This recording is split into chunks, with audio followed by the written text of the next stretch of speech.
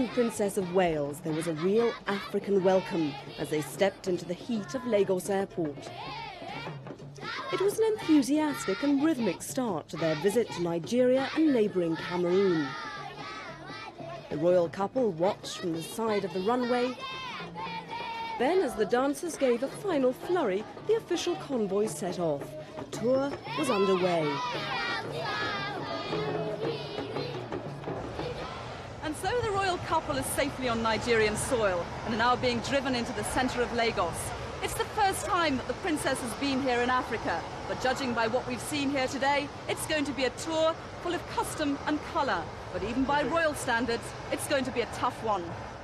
They've got to pack in more than 40 engagements. The first, a meeting with the country's military leader, President Babangida, at State House. It's also one of the hottest times of the year, making travelling an exhausting business. The princess in particular suffers from the heat, but no problems here posing for photos in the cool government corridors. Courtesy call made, it was on to Britannia, which was to be their base for much of the tour. There was just time for a quick change before a stylish return to State House for a banquet. The princess every inch elegant in silk chiffon.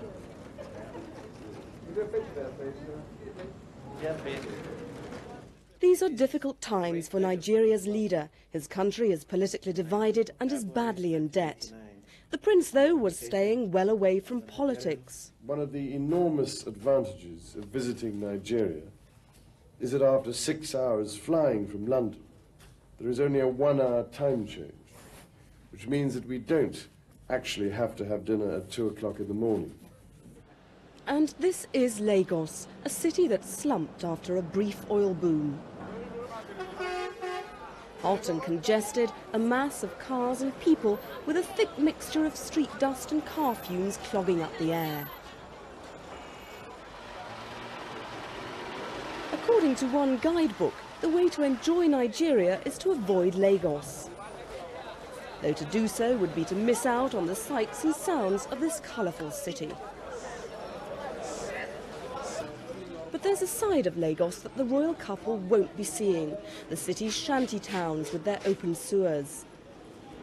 Water is precious here, but in some areas collecting it still remains a primitive affair. People do their best in the circumstances, although with large families it's difficult.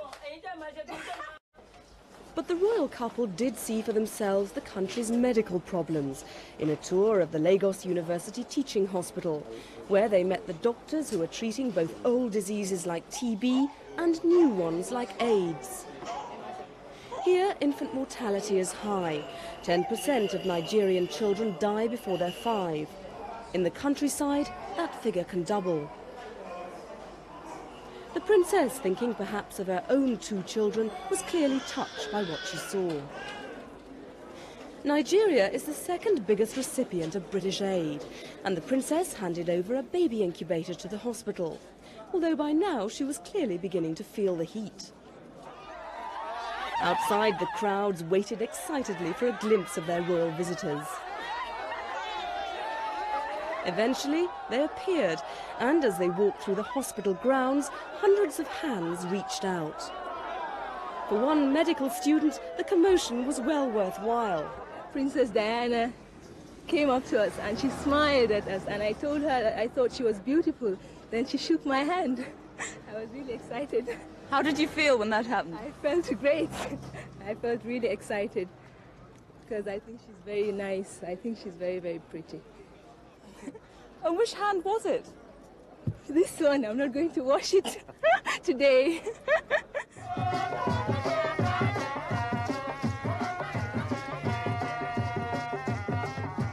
The princess's first official engagement on her own was at a fair for women organised by the president's wife. For nearly an hour she sat watching the dancers with little protection from the baking sun.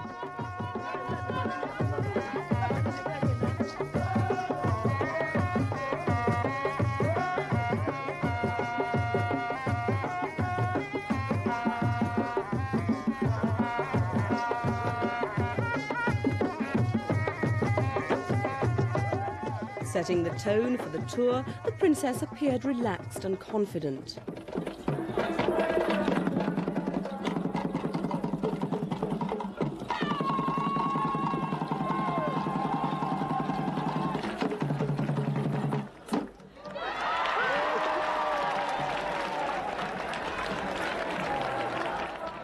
Watched closely by women in the audience, the princess was shown local handicrafts, some looking as if they'd be more at home in a courtroom than an African village.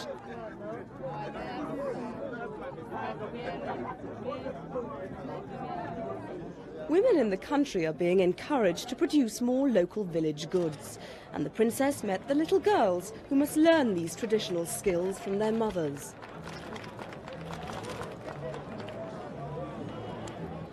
And then the unthinkable happened. The Princess of Wales looked almost plain in comparison to her colourfully dressed hosts. Together again, the royal couple left the bustle of the city and headed out into the bush to a small Nigerian village, their cavalcade sweeping past the palm trees and mud huts. Dressed in a cool, patterned pink dress, the princess experienced the colours and singing of village life.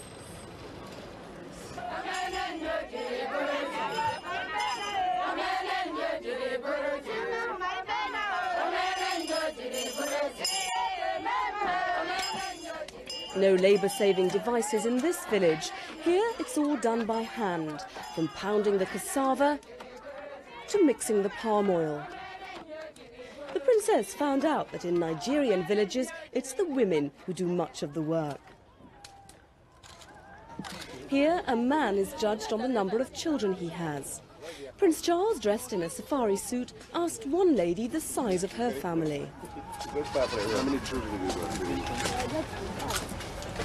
12. The prince tried to work out their ages. It was time to go, and the large royal party strode through the dusty village streets.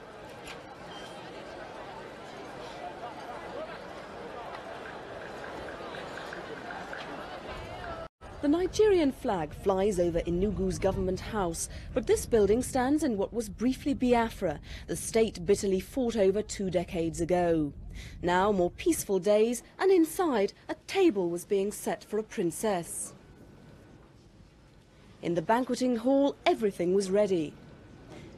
The English wine had been flown in from Kent. The rest, though, was definitely a local affair. Food is always a talking point on a royal tour. You never quite know what you're going to end up with. At the state banquet, the menu featured grilled ram, coated yam and boiled plantain. But at this state lunch at Government House in Enugu, the royal couple will tuck into a plate of catfish. There were royal pastry swans, and to finish, an elaborately iced cake flavoured with local fruit.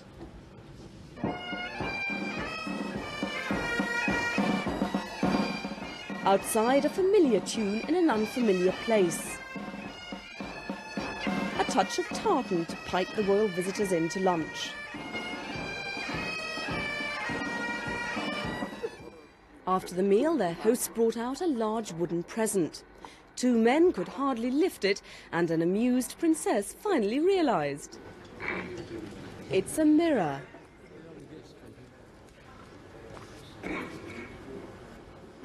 Princess Diana worked hard at trying to keep a straight face.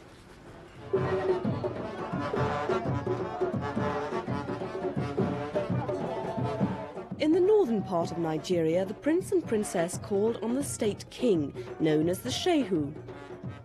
The princess met one of his many wives and was congratulated on having such a young husband. Outside in Maiduguri, growing excitement as the warriors of the north started to arrive for the Durbar. Some had brought their horses hundreds of miles to take part in this rare and spectacular show of force. As the local chiefs marshalled their troops on the parade ground, the side streets were filled with horsemen preparing to take part.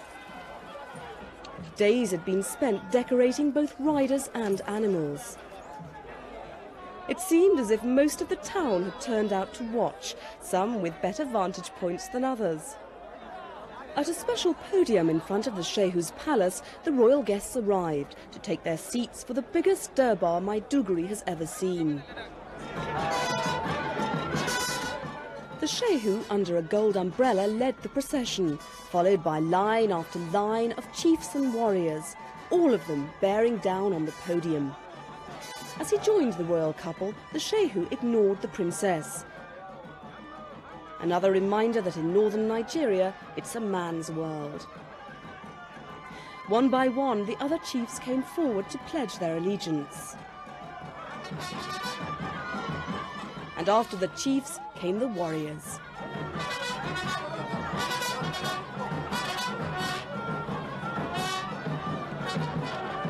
For Princess Diana, just watching was thirsty work.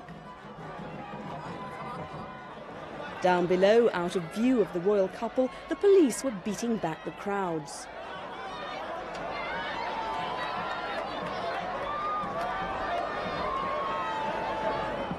And still they kept on coming, each tribe with its own distinctive flags and costumes.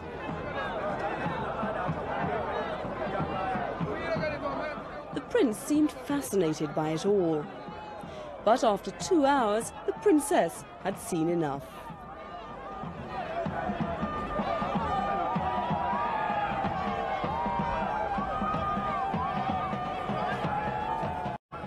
Away from the festivities and the Molai Hospital for victims of leprosy. In Nigeria, 2 in every 1,000 are affected. Leprosy is curable, but in village communities the fear and stigma still remains. Sometimes whole families are cast out. Just before the royals arrived, I spoke to a young English volunteer at the clinic, Dr. Kate Dawson. The main benefit that we're going to see from having the Prince and Princess of Wales coming to the hospital is to show people that leprosy is not a frightening and terrible disease, but that it can be cured and people can go back to live normal lives. It will encourage people to come for treatment and we can interrupt the transmission of the disease. As the visit began, people crowded round the windows. Inside the wards, Dr. Dawson explained to the royal couple about the patients they were going to meet. The princess saw how this man lost fingers and a whole foot before the disease was arrested. Despite their handicaps, patients are encouraged to develop suitable skills. But while he's been here, we've encouraged him to carry on with his business, and he's also done extremely well. I think he's done. Later, they were taken outside to a village where sufferers are shown how they can fit back into the community. They spoke to many of the victims, and as they left, it was clear that the royal visit had done much to cheer everyone up.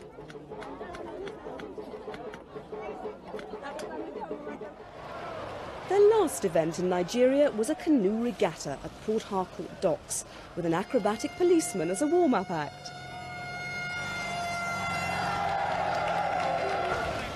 People had come from miles around for this, the Nigerian equivalent of Henley. Held only on high days and holidays, it was definitely the social event to be seen at. While the royal couple got themselves settled in to watch the boats go past in the regatta, I asked a Nigerian government official, Mrs. Bene Abe, whether the couple had lived up to expectations. I think so, because they've read quite a bit about the couple. As soon as we knew that the couple we are going to visit, there were a lot of write-ups about them. And I think they lived up to the expectation. They're a young couple, and very pretty girl she is. And so far, so good, I think. Everything has gone marvelously well. 34 years on, and little had changed. There were new generations of chiefs and warriors, but their transport was the same.